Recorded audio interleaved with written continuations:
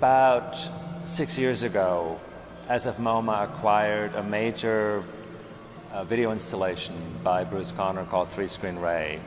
And it was such an accomplishment for the artist, but also for us to finally embrace his work in film inside the museum, that we thought it would be appropriate to look at the artist's entire work, who had worked for 50 years in the Bay Area, who had died in 2008.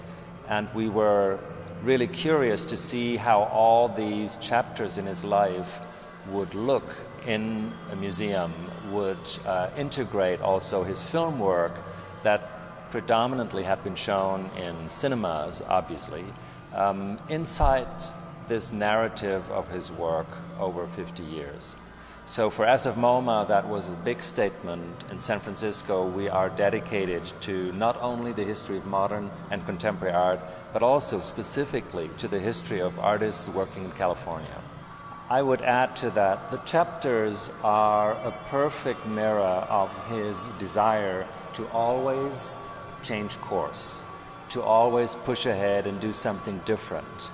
And that is also one of the reasons why we call the show It's All True, because all these chapters or all these changes seem to be from radically different persons, artists. He doesn't seem to be just one artist, but many. And at the same time, there are common threads that weave through his entire career. And that disjunction, that juxtaposition of changes, of avoiding categories in his work, and at the same time continuing his passion and his obsessiveness and his richness in detail, that was the most beautiful, the most interesting, the most rewarding work for us as curators. Let me try to start by saying in the 50s and throughout the 60s, there was very much a sense of Cold War and the aftermath of World War II, the nuclear age. All of those topics were very much felt by, but also feared by, Conner and his contemporaries. So much so that this obsession with the critique of American cultural mainstream tropes, but also the capitalist society, at one point even led him and his family to move to Mexico for a year.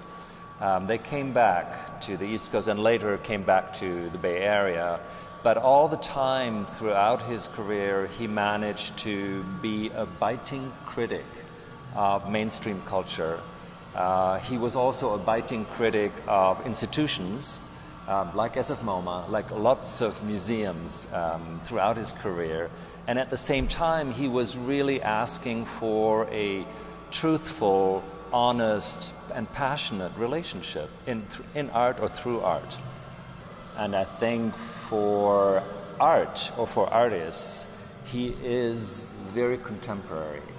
And we were wondering what that means. Why is his work relevant today or timely today?